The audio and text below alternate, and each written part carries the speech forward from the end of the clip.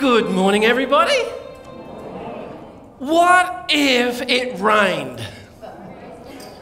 Wouldn't that be nice? I look at the news and there is so many places in southeast Queensland that are flooded out. For those that have been asking about my family in Gympie, they're all well. They're out of flood levels. The flood that's in Gympie is probably one of the biggest in a long time, but they are well. If they're underwater, the entirety of Gympie is underwater, so they're well and truly safe. Mum and Dad are without power and phone, I think, at the moment, or landline at least. But I've been talking to them this morning. They're all well and good. Gympie's not having a church service today because they have no power. Along with other Ipswich and all the other southeast Queensland area that's inundated with water. We need to be upholding them, as we do the rest of our world. Many of you are very conscious of what's happening over with the Ukrainians and Russia and the rest of the world as we watch on for that. And what if comes to mind as I think about what if we let God be God? What if we turned back to Him? Everything could change in an instant. But we really can't tell God what to do in any true sense of the word. We can certainly ask, and we can certainly ask for things that we think need to happen, and it's very clear that God even listens to those things as you read through the scriptures where God has seemingly changed his mind on some of those things that man has prayed for. And we're in a series called What If, and we've been looking or considering some questions or some statements that I think at times have been sometimes a little personal for me and hopefully for you, but sometimes even a little controversial. Last week we talked about what if we listened more intently. Or what if we listened more? I think Pastor Jasmine made that comment. The week before that, we talked about what if... Sorry, my iPad has just crashed and now I have nothing here. What if, first week we started off, what if there is more to life? And we talked about in the second week, what if relationship was what we were really created for? And then last week was what if we listened more. Today, when I find my message for you, what if we made prayer a priority? And I think that's exactly where we're at today. What if we prayed for our world? What if we made prayer the priority?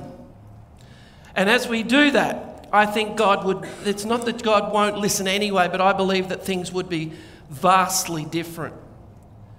And I've been the pastor at this church for just on 14 years now. And I remember when we first came and the excitement of being in the ministry here in Yeppoon. And this church over those past 14 years has literally become my family. My family, blood family, have been back in Gympie. And I have everything else that's been tied to that was left 14 years ago when we came up here. And I feel that I can be pretty honest with you guys, and I want to be very honest, and it's been always my goal to be transparent. And so I want to make a confession to you this morning. And that is, I don't struggle with prayer. I struggle with my priorities. I mean, I know the value of prayer. I've preached about it. I've talked about it. I even come to prayer meetings. I've been at prayer and fasting weekends and times that we've had for the church. So I understand the value of prayer. But I do struggle with making prayer a priority. And then I got to thinking, if that's the case, if I'm not coming before the Lord as a priority in my life and seeking His guidance and this enablement and all that I do, then clearly it follows that it would seem like to everybody else that we don't need to come before God if I don't come before Him. If I don't see that as a priority in my life, how could I expect others to see it as a priority in their own life? My priority at some point has to be wrong if that's the case. My thinking even went a little bit further than that though, because if prayer wasn't my priority, then perhaps I wasn't even being honest with myself. If prayer wasn't really what I was talking about, was I really depending upon God for things? Or was my lack of devotion to prayer an indication of a pride issue? And that got me thinking even a little deeper. And if that was the case, then perhaps me in my neglecting of prayer or making prayer a priority is actually affecting my spiritual walk. And making that confession is a little embarrassing for me, as I confess it to you. After all, I'm the pastor, and in fact, as a Christian, prayer should be one of the priorities that we have, right? And it should be something that we all pursue after. It should be the backbone of everything. So it's in that context that I want to share with you today, and I'm conscious that there is a constant battle between doing the right things and prioritising the right things. And the reality is, and I think this is key to my thinking at least, and I think it's true for all of us, the reality is that we always choose according to our strongest inclination at the moment of choice. That's what we do. It's true for every single choice we make. Whether we pray or whether we hand over our wallets to a thief. The decision that we make is always what we see as at the moment that we prefer over any other choice that we make. So, what if we made prayer a priority? What if prayer moved from being this extracurricular activity that we added on when we had time to being the most important and desirable thing that we ever do? What if we shifted our thinking in that area and it became the most important thing in our life? Because the truth is that if prayer isn't our primary priority, the highest thing that we can do physically, I guess, we won't pray more because we won't need to. We won't pray more because we believe that whatever we're doing at that time is much more important or more desirable. But what if we made no more excuses? What if we recognised our problem of priority? I think we'd be dangerous. As Christians, I really honestly do believe that. And so today I want to take a look at, do a little bit of a study on a man that many of you will know from the Old Testament. And as soon as I mention the book, you will know who I'm speaking about. But I feel this man is a man who epitomises the priority of prayer. A man who, despite the pressure to do other things that he was told that he should be doing, he remained faithful to his commitment to pray. A man who prioritised prayer so much that it actually put him on death row. The man that I'm speaking about is Daniel. And I want to read you that account in Daniel chapter 6 of what took place and how Daniel prioritised his prayer time. So if you've got your scriptures, you can follow along with me. It'll be on the screen, but I want to pick it up in verse 1. And it says this: Darius the Mede decided to divide the kingdom into 120 provinces, and he appointed a high officer to rule over each province. The king also chose Daniel and 2 others as administrators to supervise the high officers and protect the king's interests. Daniel soon proved himself more capable than all the other administrators and high officers, And because of Daniel's great ability, the king made plans to place him over the entire empire. Then the other administrators and high officers began searching for some fault in the way Daniel was handling government affairs, but they couldn't find anything to criticise or condemn. He was faithful, always responsible, and completely trustworthy. So they concluded our only our only chance of finding grounds for accusing Daniel will be in connection with the rules of his religion.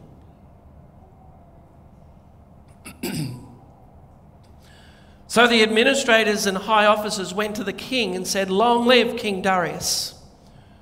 We are all in agreement, we administrators, officials, high officers, advisors and governors, that the king should make a law that will be strictly enforced and give orders that for the next 30 days, any person who prays to anyone, divine or human, except you, your majesty, will be thrown into the den of lions. And now, your majesty, issue and sign this law so that it cannot be changed, an official law of the Medes and Persians that cannot be revoked." So King Darius signed the law. But when Daniel learned that the law had been signed, he went home and he knelt down as usual in his upstairs room with its windows open toward Jerusalem, and he prayed 3 times a day, just as he had always done, giving thanks to his God. Then the officials went together to Daniel's house and found him praying and asking for God's help. So they went straight to the king and reminded him about this law. "Did you not sign a law for the next 30 days? Any person who prays to anyone, divine or human, except you, your majesty, will be thrown into the lion's den," or the den of lions. "Yes," the king replied, "that decision stands. It's an official law of the Medes and Persians. It cannot be revoked." Then they told the king, "That man Daniel, one of the captives from Judah, he is ignoring you and your law. He still prays to his God 3 times a day." Hearing this, the king was deeply troubled, and he tried to think of a way to save Daniel. He spent the rest of the day looking for a way to get Daniel out of the predicament. In the evening, the men went together to the king and said, "Your majesty, you know that according to the law to the Medes and the Persians, no law that the king signs can be changed." So, at last, the king gave orders for Daniel to be arrested and thrown into the den of lions. The king said to him, "May your God, whom you serve so faithfully, rescue you." A stone was brought and placed over the mouth of the den, and the king sealed the throne with the stone with his own royal seal and the seals of his nobles, so that no one could rescue Daniel. And then the king returned to his palace and spent the night fasting. He refused his usual entertainment and couldn't sleep all that night. Very early the next morning, the king got up and hurried out to the lion's den, and when he got there, he called out in anguish, "Daniel, servant of the living God, was your God, whom you serve so faithfully, able to rescue you from the lions?" Daniel answered, "Long live the king! My God sent his angel to shut the lions' mouths so that they would not hurt me, for I have been found innocent in his sight, and I have not wronged you, your majesty." The king was overjoyed and ordered that Daniel be lifted from the den, and not a scratch was found on him, for he had trusted in his God. May God bless us as we finish the reading there this morning. The first thing I want us to understand or to recognise in regards to Daniel's prayer is that this wasn't just some rebellious performance that Daniel was performing at that point in time. He wasn't demonstrating his objection to everything by doing what he did. As he opened up the window toward Jerusalem and he prayed and gave thanks, the scripture says. The account that we've just read tells us that it's just what he did, as was his custom, what he always did. He didn't stop doing what he was always doing just because there were some other consequences around. I don't know about you, but when I read that, when I read how Daniel prayed openly, and he did what he always did because it was the right thing to do, in what kind of seems like indirect defiance to the king's edict, I question what my own response would have been. How would I have responded to that? I know what I would probably do, and I'm embarrassed. Because this is how I think I would have expected Daniel to live. What I would completely understand if the Bible had said that Daniel got on his knees and he freaked out, crying out to God for deliverance. It would have made complete sense to us to read that scripture and for Daniel not to open up the window toward Jerusalem, but to keep the window closed, for crying out loud. Surely he can pray to God through a closed window as easily as he can through an open window, and God would still hear that. Surely he could pray secretly and not be found out. Because after all, can't God still hear us? That's how I'd have thought. But what it says is that Daniel gave thanks to God with the windows wide open, even before God had delivered him, even before one prayer of Daniel's, I am confident, had been answered. Which leads me to the first point. If you've got sermon notes in front of you, the lined word or the missing word is faith. What if we prayed with faith? Because that's what Daniel was doing when he was praying and expressing thankfulness even before his prayers had been answered. Daniel was very aware that what he was doing was absolutely wrong, because the scriptures that we read it, when Daniel became aware of what was going to happen, he opened up his window, he went upstairs, opened up his windows, and he knelt down and he prayed as he usually did. Daniel was completely aware of the consequences that were about to take place. He knew that there would be perhaps not many more opportunities to pray like this anymore, because after all, he was going to get thrown into the lion's den if he was found out, and he wasn't hiding the fact that he was praying. But he also knew that God was bigger than any problems that might arise. He knew that God was able to do exceedingly abundantly more than ever he could ask for or even imagine would take place at that particular point in time. He knew that God was able to protect him. And he knew that, in the words of his friends, that even if he didn't protect him now, that there was no way that he was going to defile himself and bow before the king. So why not close the window? Why not just close the window? Because that was the moment. That was the very moment when he made that choice that Daniel put his faith into action. That I know my God can provide for me. And by opening the window, he was openly and publicly declaring that God alone was worthy of worship. That he was openly declaring that he alone was the one he was going to pray to, even if he was a little nervous. And I'm sure there was some nervousness in there somewhere from Daniel. Even if he was a little nervous about what the outcome was going to be, he was so unwilling to hide his faith in his God. He was unwilling to now pray in secret when everyone knew that this was Daniel's habit. Everyone knew this was what Daniel did every single day. What would it say to everyone if Daniel's faith was such that the window was closed? Oh, he's scared. Where's his faith now? What are the rest of the world going to think if Daniel kept his window closed, even if he was praying? What would they say about his faith?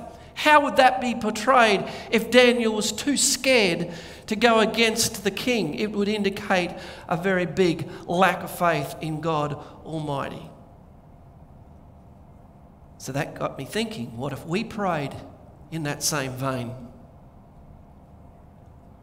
What if we are in the habit of praying and giving thanks in advance for the things that God, while yet unseen, God has already answered? What if we were to thank him for the outcome of what's going on in our world, in our culture right at this moment in time? What if we were consistent in our prayer, understanding that God is in control no matter what it looks like on the surface, that he's bigger than the problems, that he's able to do exceedingly abundantly more than what we could ever ask for or imagine?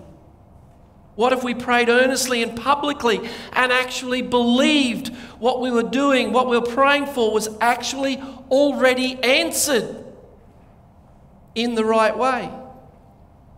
I believe we would get to see answers for our prayers if we would pray more consistently and more with faith. I believe that our answers would be answered quickly, because we would be in alignment with what God wants us to be asking for. I believe that the prayer offered in faith from a righteous heart, from a righteous person, is so powerful and effective. It's what James tells us, exactly that.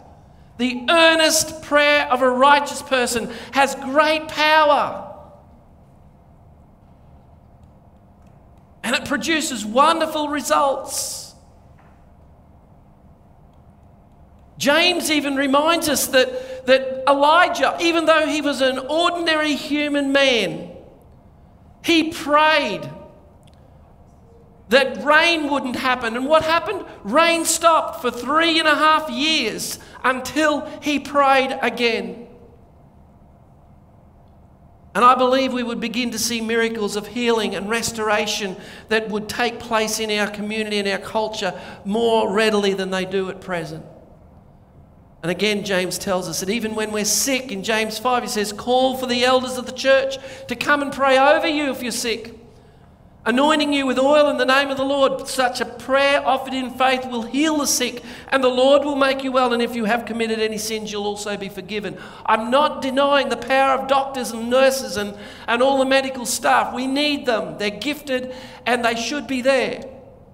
But I am saying that prayer needs to be a priority in the process. And there are many Christian medical personnel who would stand by that. I believe that if we were to pray believing, placing our faith in the Lord Jesus Christ, praying according to his will, knowing that we are his ambassadors to do the things here on earth that he has called us to do, that when we pray in the name of the Lord Jesus Christ, that we will be praying with his authority and his power, and the prayer that's offered in faith, it will be answered. And when we pray those kinds of prayers, we will begin to see people healed. We will begin to see people's lives restored. We will see our society changed from the root up. We will see our community changed for the better. We would see sinful behavior forgiven, grace embraced, mercy given. We would see the power of God at work in our community, in our time. And as I said before, I think we'd be dangerous. What if we prayed with boldness? That's the second word that you can fill in if you're filling in notes. What if we prayed with boldness? What would happen if we just threw open our window and we publicly and unashamedly prayed for our community? Because that's exactly what Daniel did. He knew the consequences as he opened up those windows. He knew what was likely to happen, but he also knew what the right thing to do. He was bold. Was he concerned about what might happen? Perhaps. He may well have been. We're not told anything, but I'm pretty sure as a human being, there would have been some concerns in what he was doing. But it didn't stop him from doing what was right, because he believed that his God was able to be anything or to protect him even in the midst of that. And even if he didn't, it wasn't the right thing to do. Was not to worship. The right thing to do was not worshipping the king. It didn't stop him doing what he always did, because it was the right thing to do. And what did he pray? Well, how did he pray? The scriptures tell us that he gave thanks. Thanks, Lord. Thanks for this predicament you've put me into. Thank you for the opportunity to display your faithfulness. Thank you for the way in which you are blessing me. As he opened up the windows, thank you for the community of people that you've put me in so that your power might be displayed and my weakness might be made evident. Thank you for displaying your power before your people.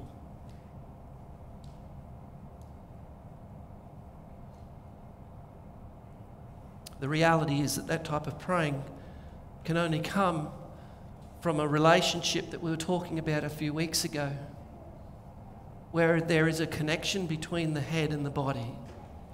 It can only happen like that because if the body does not know what the head wants, how can we pray with such authority? How could we pray and know that God will hear our prayers if the body has and the relationship is not what it should be? Being able to pray with confidence and boldness like Daniel prayed, then we can only come when we have this intimate relationship with God the Father, when our relationship is such that we know what he wants. His thoughts are our thoughts, not the other way around. It comes through knowing him and knowing his character. It's more about knowing God rather than knowing about God. And there's a vast difference between those two phrases. And that's what Jesus was talking about when he said to the Jewish leaders in John 5, he says, I tell you the truth, the Son can do nothing by himself. He does only what he sees the Father doing. And whatever the Father does, the Son is also doing. Think about that. Jesus could only do what he saw the Father doing. The reason that his prayers were answered isn't because he was Jesus necessarily. It's because he was in a relationship with God the Father. He did what his Father told him to do, and his Father blessed that. The relationship was so intimate that Jesus didn't do anything other than what the Father wanted him to do. Imagine what might happen in our prayer life if that's the way that we lived. Imagine if we weren't distracted and delayed in our thinking and what was supposed to go on, and we got, waylaid along the path in our prayer times, or even to start a prayer time. Imagine if our relationship with the Father was the way that it was supposed to be. We'd be able to pray with such boldness, knowing that whatever we asked for, whatever we asked in the name of Jesus, not only would it be heard, but we would have that. Because we'd be praying in alignment from the Father. We'll be doing what the Father asks of us and know that it's already blessed. We wouldn't have to ask those permissions. That's exactly what Jesus said in John 14. He says, you can ask for anything in my name and I will do it. So that the Son can bring glory to the Father. If the context of that is not just, if it's for selfish reason, forget it. But anything you ask in the name of Jesus, what Jesus would want, what the Father wants, if you ask according to my will, you have it. The conditions of that promise is that we do that. We ask according to his will. James again tells us in James 4, he says, even when you ask, you don't get what you want because your motives are all wrong. You only want what you have for your own pleasure. Don't expect to get anything when that's the reason or that's the motive that we're asking for. Don't expect anything. What if we prayed with consistent regularity is the word for the number 3, regularity. What if we prayed with consistent regularity? And when we read the account of David, what we find is that his enemies could find absolutely nothing to criticize or condemn him with. They were in trouble. Daniel was about to become the one that was over all of them. He was an import. He wasn't even a local. And they didn't like that. How are we going to stop this Daniel? And they tried and tried.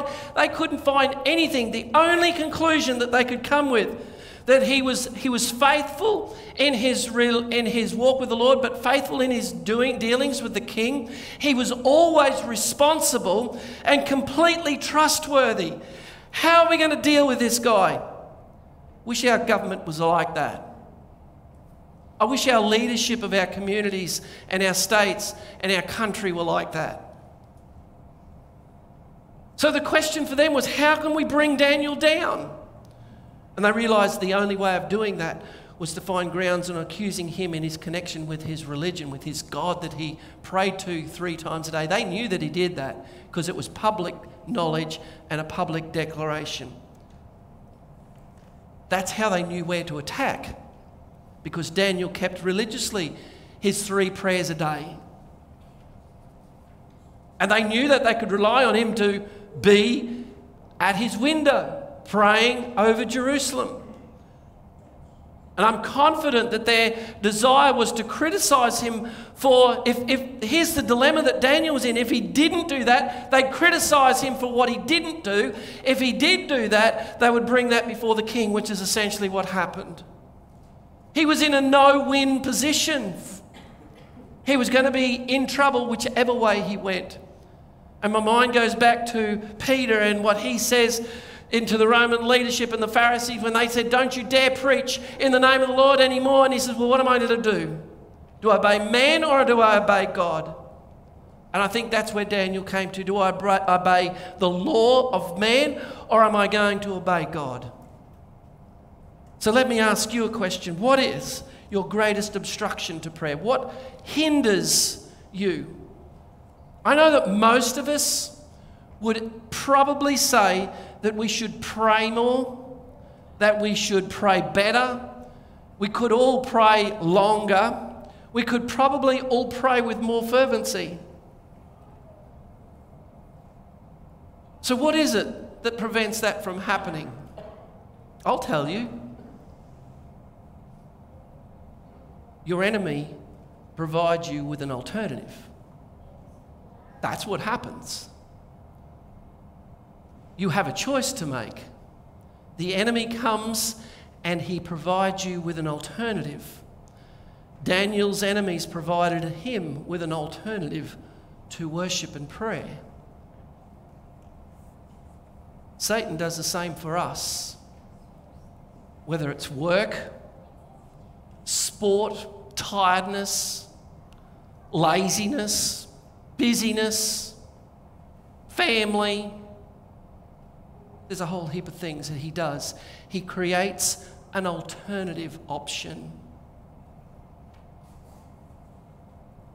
And he offers them as an alternative to being consistent and regular in our attendance to prayer.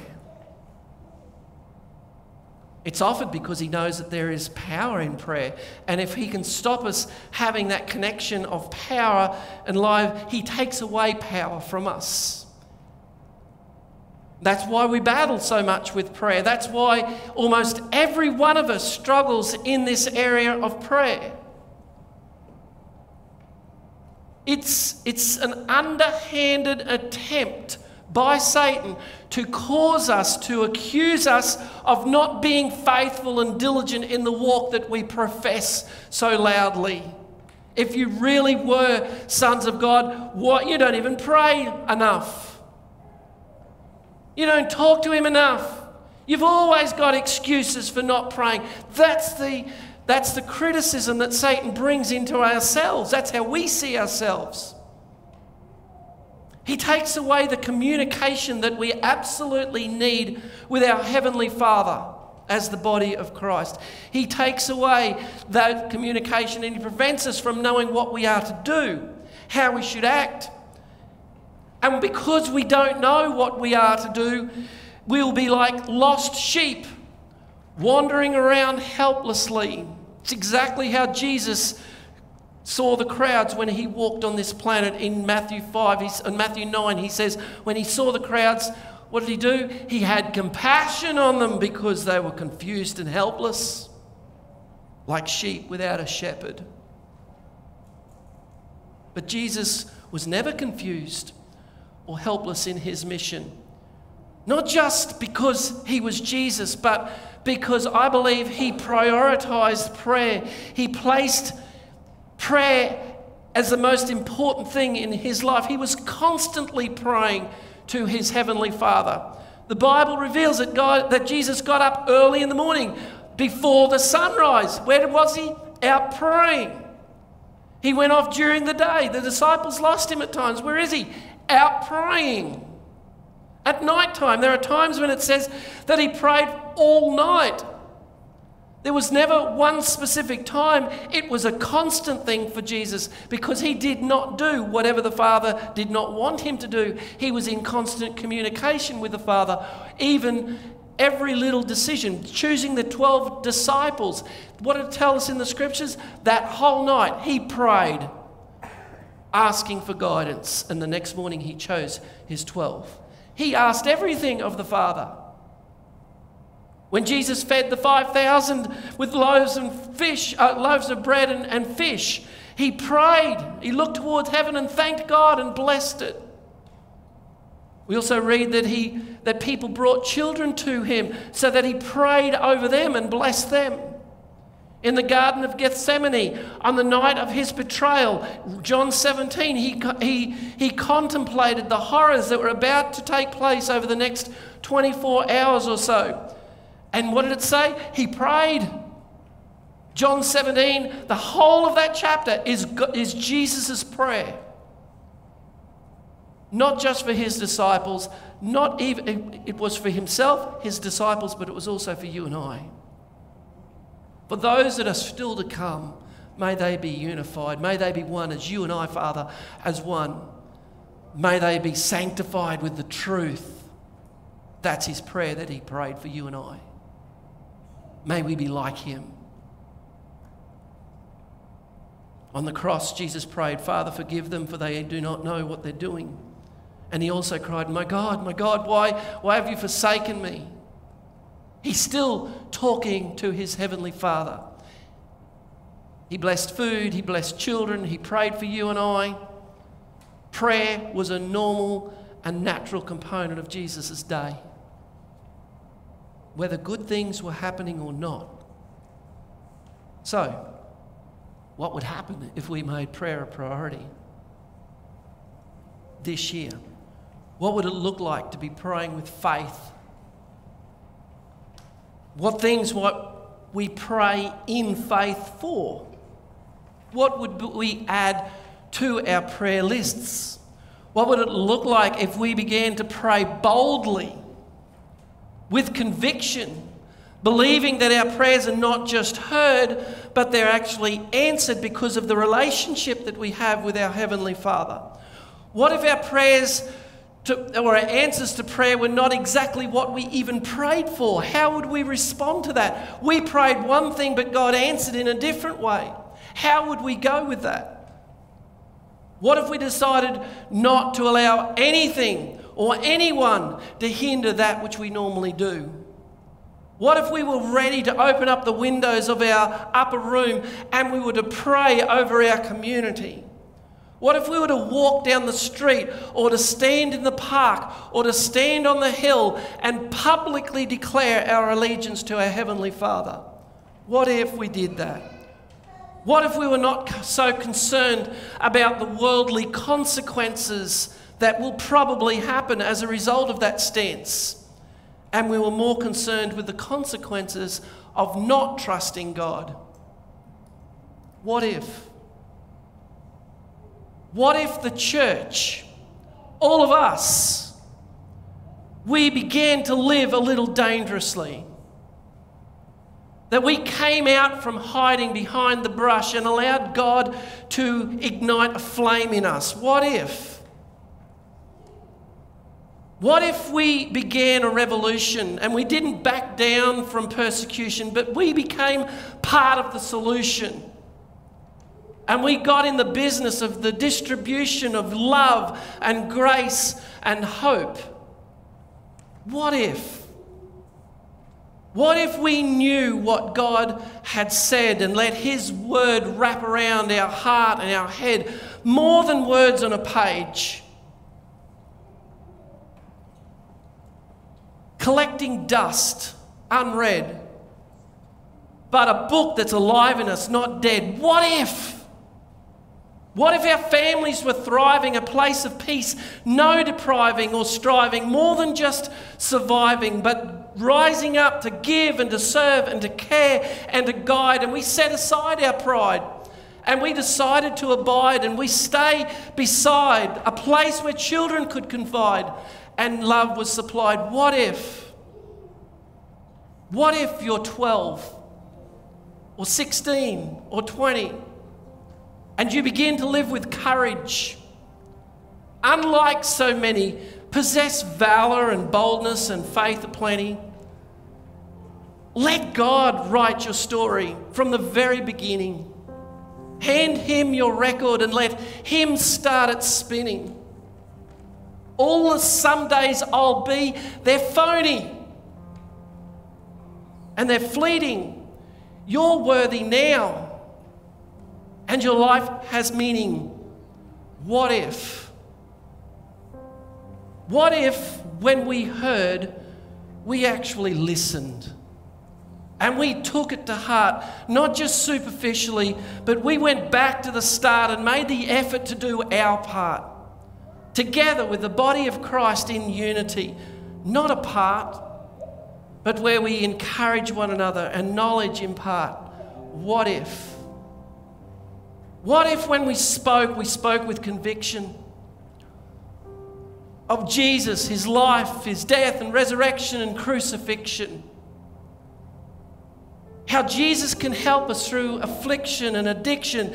What if we weren't worried about causing friction with our neighbour or explaining contradictions, but just sought to love? What if? What if we unleashed compassion and we flung our faith into action and we opened our hands, our homes, our wallets, our door to the lonely and the outcast, the hurting and the poor, and we gave to our neighbours and we didn't keep score? We humbled ourselves so others could soar. What if? What if our what ifs were more than just words we say?